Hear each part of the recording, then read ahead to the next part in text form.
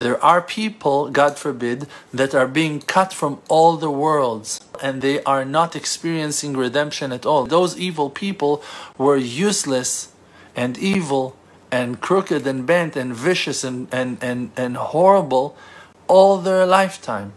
They were not polite even once. They were not friendly even once. And even if they were smiling or talking nicely or in a polite way to someone, it was because that they had a foreign motive for that behavior. And those people will not have resurrection. They will not have no kind of elevation.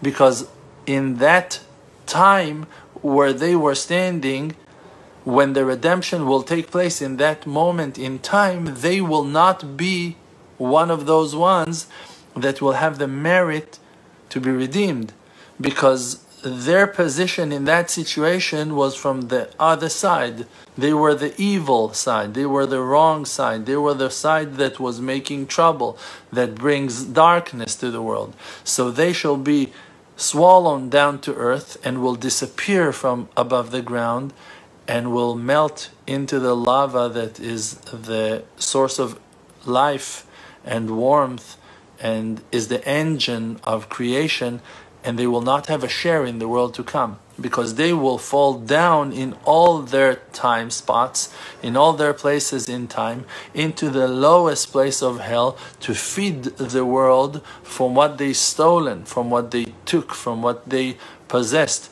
And that's how everything that was not belongs to them, and that will be their payment to society, to human race, to the world, that because that they hurt, now they're going to pay for it. And all what they swallowed and took will go back and be elevated by their sorrow and pain that will be eternal as well, God forbid. And we will enjoy the prosperity of all the lost things that we have lost to those evil ones that will come back to us.